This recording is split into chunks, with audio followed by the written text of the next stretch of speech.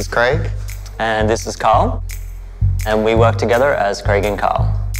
We're a design and art duo. We do everything from illustration to large-scale installations. We met when we were 17. After university, then we set up like our own design studio with a bunch of other friends. We kind of grew up in the, creative sense together. In terms of like our roles, we actually both do exactly the same thing.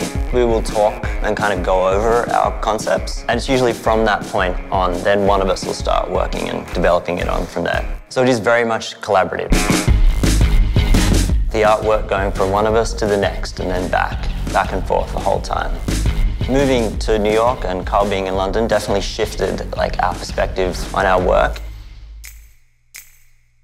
I think in a practical sense, it's actually very helpful because Karl will have like a 5-hour head start on me. So when I get to my studio, Karl's already been developing things, and then I can come in and look at it with like a whole fresh set of eyes.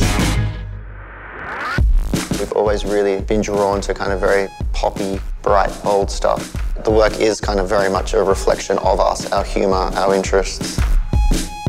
Working with LifeWTR, we were essentially offered a canvas. And I think with this one, it just hit a particular point where it told the story and it delivered the message in a really simple way.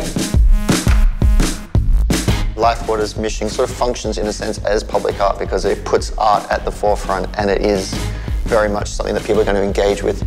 And because the bottle is so beautifully designed, it really is like picking up a piece of art and being able to take something special home. So in that sense, I think it's making art really accessible.